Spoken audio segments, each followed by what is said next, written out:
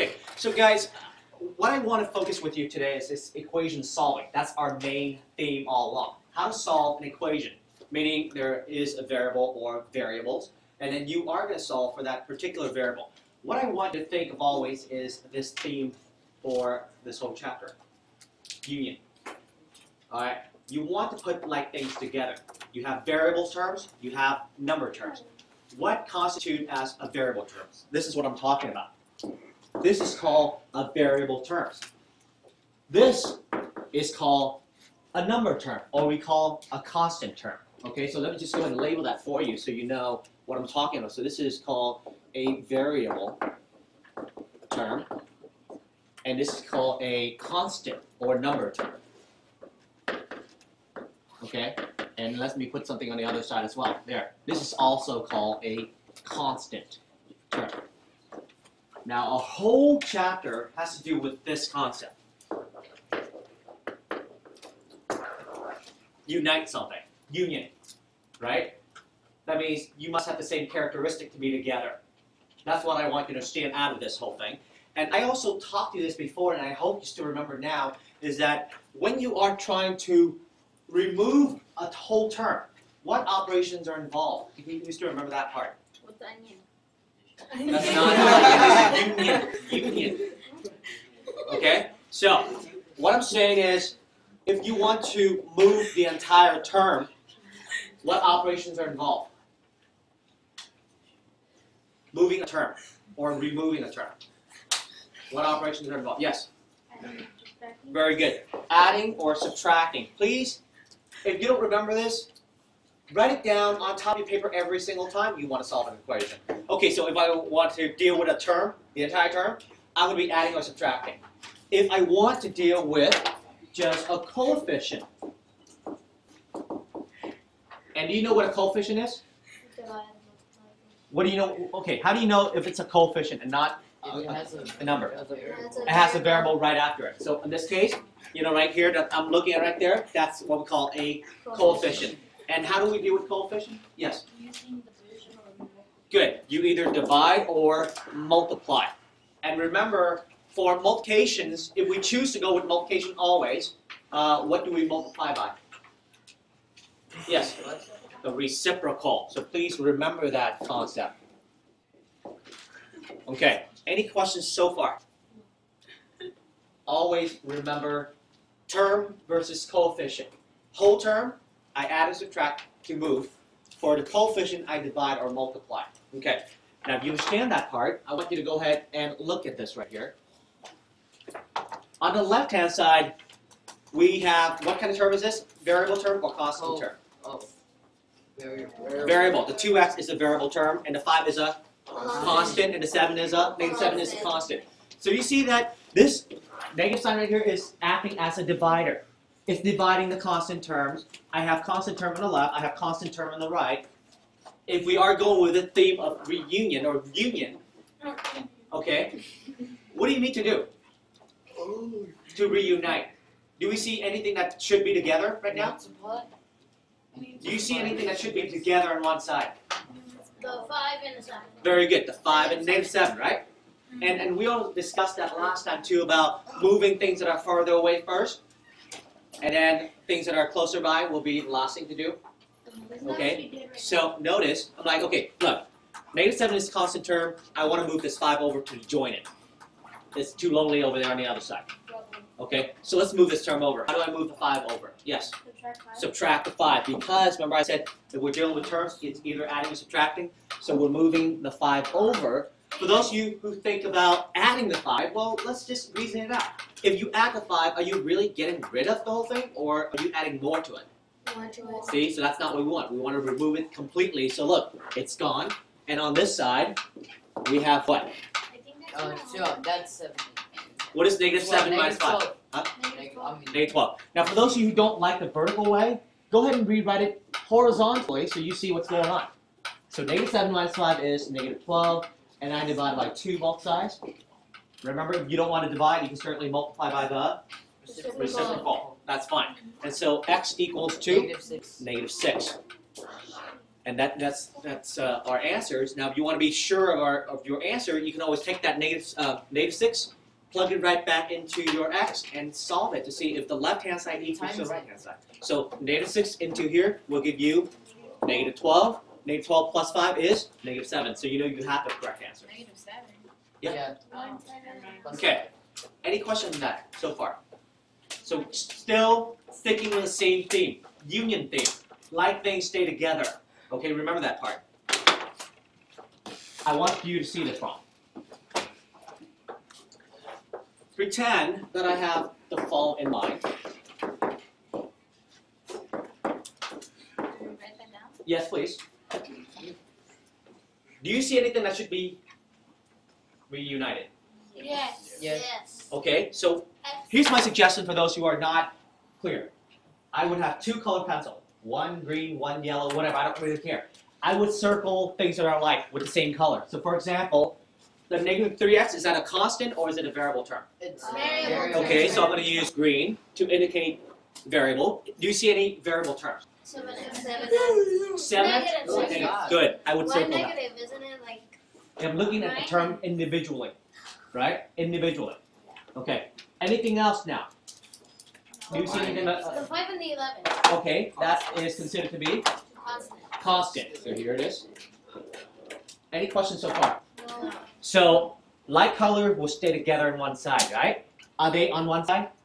No. Okay, so let's get them together on one side. Wait, Yes. so you have to add the minus and plus in there?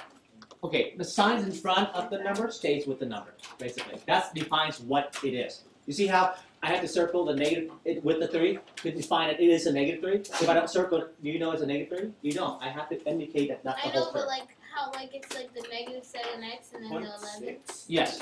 If it was me, I would have just circled the 7x and then the 11 left out in the middle. Yeah, I totally understand that. Right. But if you look at it as a whole term. If I just circle that, you would probably take a minus 7x over, right? Because you would think this is a positive. What? Is it really? It's not, so be careful. When you circle the sign in front of it with it too. Okay, so look, I have the green and I have the red. The red has to stay with the red, the green has to stay with the green. Can you determine where do you want to move? Do you want the green on the left or do you want the green on the right? I don't really care. Right. Okay, the green on the right, fine. No, on the left. I don't really care, doesn't matter. So how do you move this to here? Mine is a plus. You add it to the right side. See it? Now you do the opposite. Fine. So there we add it to the other side. So we now remove it on the left. 5, We end up with 5 5 equals to 11. What is negative 7x plus 3x? Negative 4x. And look, we managed to have all the x's to one side. We already make a union, right? Yes. Is there anything that we want to move over now? From the right side. Yes. Yes, what? What We do we, want to move the 11 to that side. which is what side? Left or right? 11. Very good. How do I move the 11? So Plus, minus 11. Minus 11. Very good. And so you end up with negative 4x equals to, what is 5? Negative 6. Negative 6. And last step, So, how? I feel like the variable. Okay, you can do reciprocal. What's the reciprocal of negative 4? Negative 1/4. Negative 1/4. Oh, you're going so fast. Okay. I'll slow down. Negative 1/4. I'm just doing reciprocal. I got it all down. Okay. So now that I have reciprocal, the negative 4 will be gone, right? X equals to what on this side? 1. Look at that right there. What do you do? You multiply it. Okay, so multiply, what do you have? So that's Okay, you have 6 over 4 first. A negative times a negative is a positive. And then you reduce it by dividing each by 2. Therefore, x equals to 3 over 2. 2. Wait, did you get negative 1/7? It's not 7. No. This is 4. Oh. Mm. This is 4. Six. Okay, so notice that when we have variables on both sides, they're all separated like that. What's the general thing to do here? We want to make a union of it, meaning move all like variables to one side. Notice I'm using 2 different colors just to show you what you should be doing. All the red to one side, all the green to one side, or in other words, if you're going to retranslate it into an equation, all the variables to one side, all the numbers to the other side. That's what we want. But every time we want to move the entire term over, what operation do we do? Adding or subtracting. That's it. So the first step in moving things, from one side to the other is by adding or subtracting. I don't want you to think of anything else for that reason, okay? If you want to just solve it, keep it simple. Okay, check this next one out.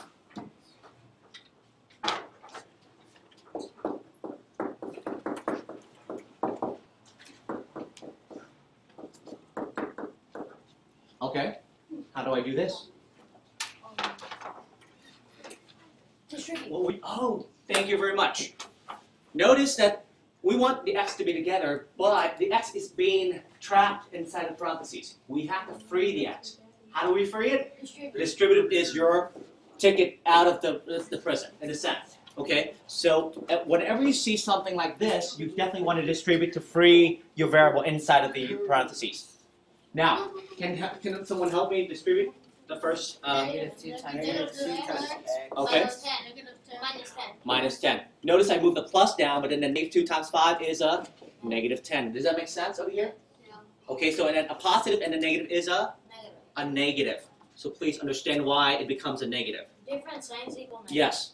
And on the other side is negative 4x, Plus negative 28. which is minus 28, right? Okay. Can you identify like terms? Negative 10, negative 28. Okay, so I'm going to go ahead and circle. Anything else? Negative 2x and negative 4. Circle. So if you have two different color pencils, this is the best way to do it. Now you know exactly what to do. Oh, I have blue over here on the left, blue over here on the right. I need to put them together. Yes. Oh, wait. Wait, That'd be great to help you organize. But for those who understand perfectly what to do, you don't need to color it. But if you want to stay organized, I suggest you have two different color pencils. Add 10 to the right. Okay? So now you know that, hey, I need to move the blue over to one side, and I need to move the green over to the other side. Yes? So we're pairing the constant term With the constant and the variable with the variable. That's it. We're circling them. Yeah, that's what we're doing. So look, which, you want to move the green to the left or the green to the right? Green to the right. Okay, so let's move this to the left. Yes. Okay, fine. We'll go and have it this time. We'll move it to the right. How do I move this to the right? Have it? Add 2x to Plus add 2. Yeah, add it. Okay, notice that I put it right underneath the x, right? Because they need to stay together as a family. Yes. Is this gone? Yes. So what you end up with now is Negative 10 equals 2x. Positive. Negative 2x. negative 2x Minus 28. minus 28. Now, if you're confused, I would suggest you write it out. Negative 4x plus 2x. Add That's 28 on both sides. okay. Wait, calm down. Kevin, go ahead. Okay, so then now you add 28 to both sides.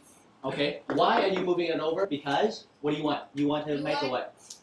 Wait, what? You want- You want to make the two. Yeah, you want to make it by itself. Combine like terms. Right. You want variable by itself. Right. Very good. Combine like terms too. Right. You want to unionize your constant with constant, variable with variable. So this is gone. What would this become?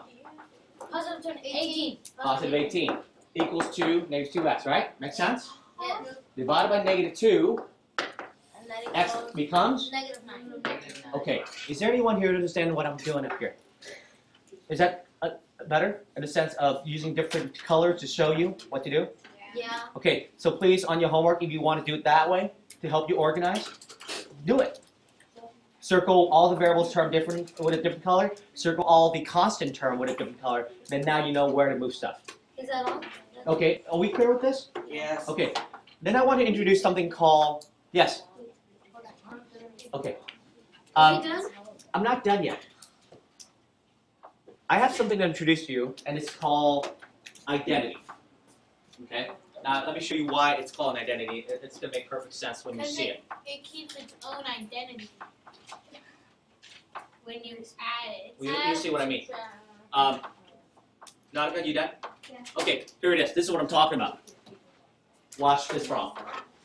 There's two special cases. Okay, I want you to see this from.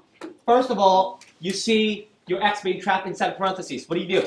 Try to Distribute. So I'm going to go and distribute that. I have 2x plus 8 equals 2. 2x plus 2x. Okay, now what do you see this? Is there anything strange with this from? Yeah, they're the same. Oh, the left-hand side looks exactly like the right-hand side. So is this two Okay. X? First of all, do you Symmetric. recognize this property at all? Symmetric. Not symmetric. What's the other one? Reflexive. Reflexive. I said But that. here we call this an identity. Let me tell you the reason why for it. Listen carefully. Why do we call this an identity? Reason is because It keeps notice it that going the left looks exactly like the right. So does it matter what number you plug into X? Will it No. always be the same Zero. as? Yes. Zero. What do you mean 0? They'll just cross each other out.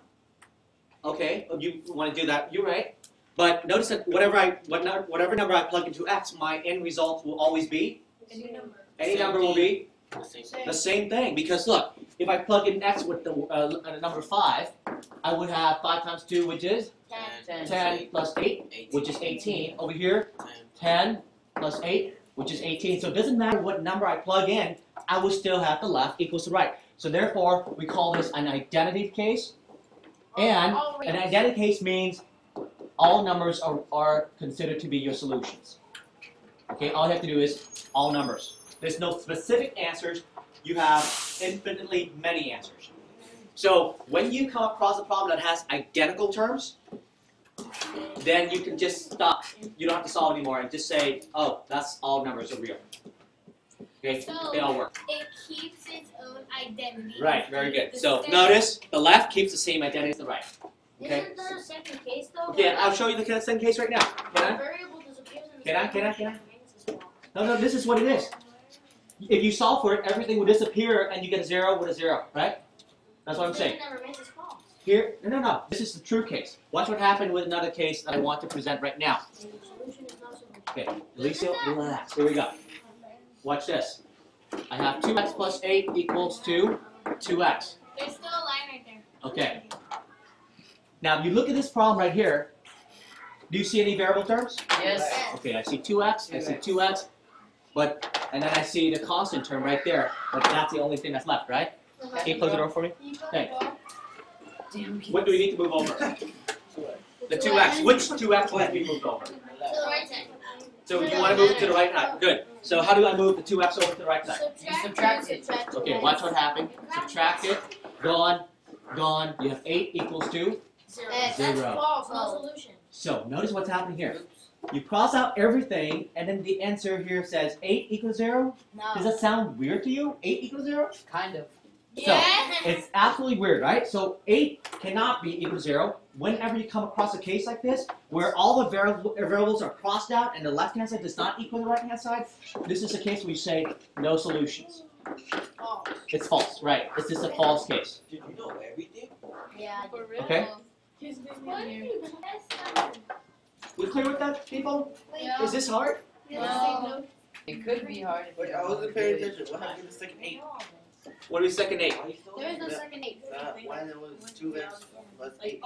This is just a typical equation. I'm giving you. That's a Yeah. sample. was all yours. I'm saying that if this happens where all the variables got canceled out and your left is not equal to the right, that's a false Will case. there- will So you there say- be you say no questions like solution. this? Huh?